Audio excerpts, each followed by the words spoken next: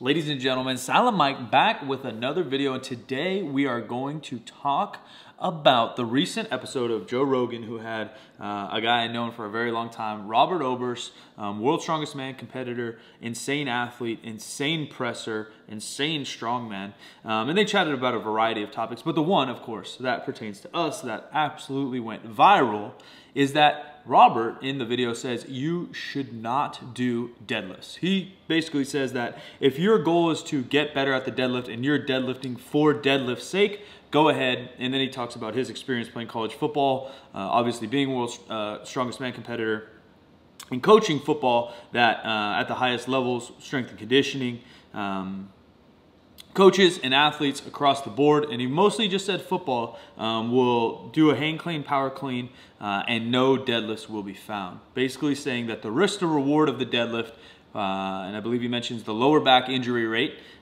is too high to get the benefit, or again, the risk reward is just not worth it for you. And of course, we got a hot take. A bunch of things come to my mind. I've deadlifted for a very long time to get better at deadlift, and I've also deadlifted for a little bit shorter amount of time in my early 20s just to get better at basketball. I was squatting, deadlifting, doing a bunch of strength training in hopes to go back and play college basketball again as a base of my strength training routine. And there are some things that are true with everything we do.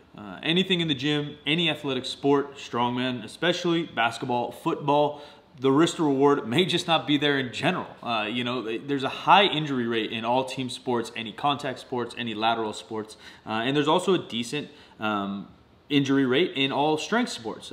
Powerlifting actually being the least, if I'm not incorrect. We just recently had Eric Helms on 50% Facts, and he said there's a study done on the injury rates from weightlifting, strongman, powerlifting, as well as team sports and bodybuilding, and the lowest is bodybuilding, and then I believe next is powerlifting, which is like 2% or something of that nature, or 2 out of 1,000, don't quote me. And then the higher rates were actually strongman and weightlifting. So to say in just blanket statement anything is just, I guess, what bugs me, because the truth is, once you gather enough knowledge, enough experience in multiple categories, that there is just no black and white in this. And we've talked about that a lot with, technique, nutrition. There are some rules with everything we do.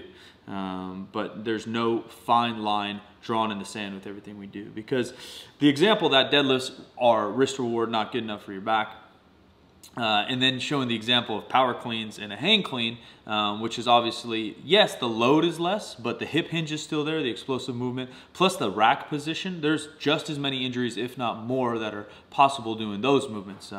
Second week of me doing power cleans, I jammed my wrist so bad I couldn't sleep at night. It was hurting. And is that an injury? No, it was just hurt. But just at one sample for what you guys, the examples I'm bringing out. The other main thing that pops in my head is at every college, one, I don't know because I haven't been to everyone, but I'd imagine they're doing some kind of press, a squat, a barbell back squat, and then the hang clean or power clean for the majority of team athletes.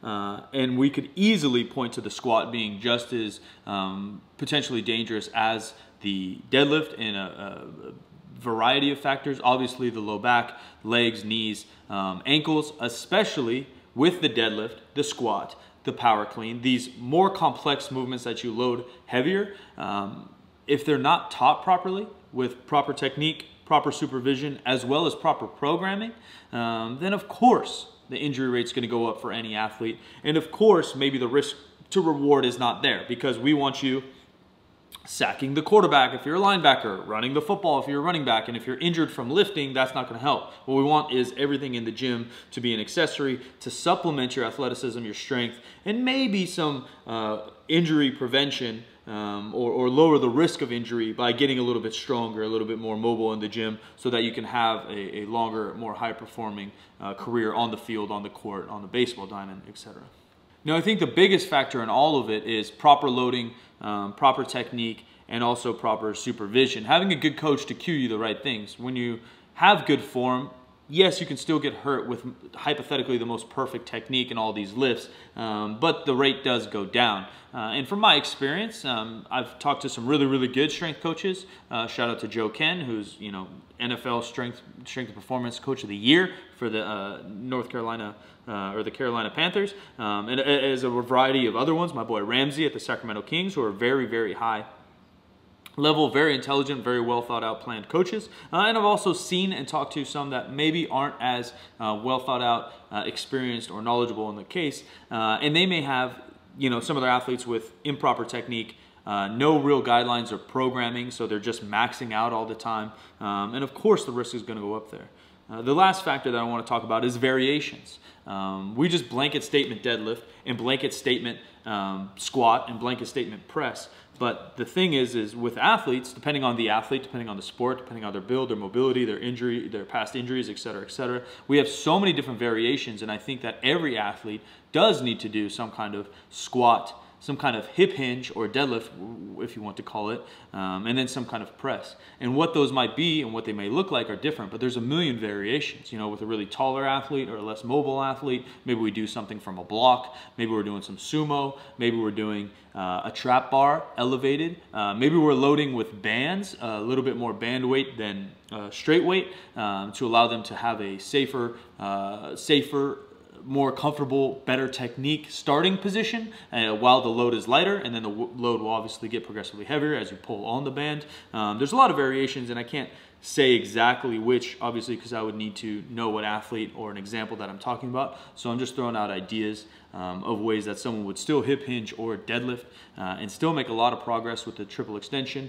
My argument, which I've talked about many times in this video too, would actually be counter to that, where I think the weightlifting movements, which are arguably the most technical strength and conditioning movements, the clean and jerk, power clean, whatever you want to say, and snatch, the power clean in particular, or the hang clean, are the most popular among a lot of strength and conditioning coaches, or just old school football players, I think are so highly technical and can easily be replaced with a loaded throw, a kettlebell swing, even just like a clean pull or snatch pull, where you don't have to worry about the upper body mobility or the sheer force of snatching and grabbing a bar over your head, where again, they're not trying to be weightlifters, they're just trying to get better at their sport. And you can get triple extension from a clean pull, a proper clean pull, or a snatch pull holding onto the bar, and obviously load it pretty dang heavy, or a loaded throw, plyos, etc. And obviously all of these you know, periodized and layered well would be optimal for most, but not all athletes are capable of doing every movement in the gym. So that's where